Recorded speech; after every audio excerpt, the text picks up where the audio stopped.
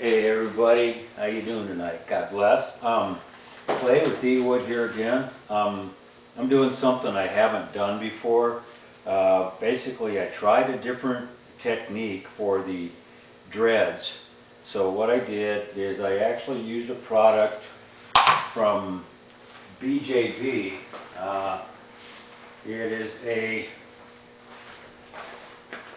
I did two things. One, I used a foam that they've got. Another one is it's like a urethane resin, but it's really got a really soft shore hardness on it. It's only like 15.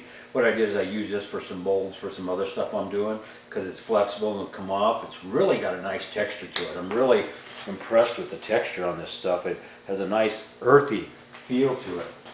So what I did was I went ahead and poured a skin mold in the dreads, and I let it set up, and then I swished it around so it coated the whole outside of the dread, and then I took and I put the foam down inside of that afterwards, so it was kind of hollow.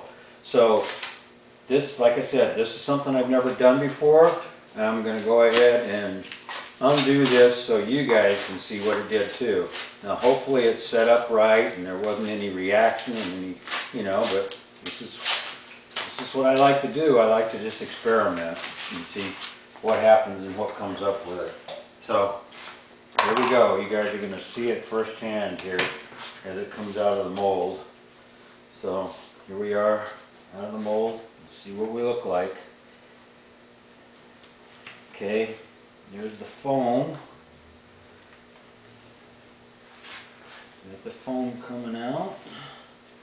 I'm not seeing any of the skin coating on it yet. Now it's a little sticky, so I'm starting to feel, okay, here it is. Alright, it all settled back down to the bottom. And it didn't coat quite the way I thought it was going to. It's still a little sticky, but there it is. It's still got a set because it's been out, it's in there. But this foam, so the ends of it, this is pretty stiff.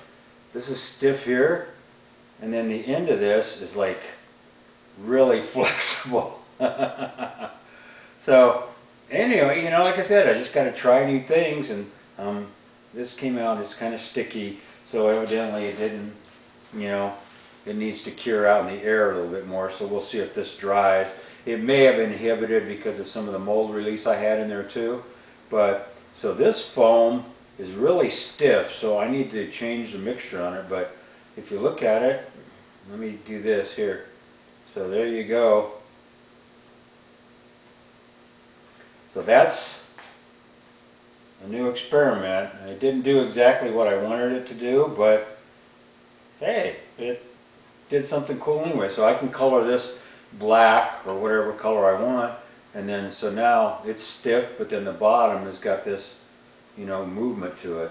But anyway, I gotta let this dry and see if it dries out completely, because like I said, it's pretty stiff right now, or pretty sticky, pretty tacky right now. So I don't know if it had a reaction or something, but anyway, there you go. First-hand look at, one of the experiments. And like I said, sometimes it works, sometimes it doesn't. So what I may end up doing is, while this is sticky, I might take and throw some, well, actually it did coat. I'm looking at it here a little closer. There is a thin layer of this stuff on it all the way up and down. So it did coat. You just can't see it, so that's why it's sticky. The foam is actually dry as heck, but what I may end up doing is coating it with some powder, like some metal powder, and see what that does to it, see what kind of look that gives it. But, okay, there you go. All right, take care. Blessings, guys.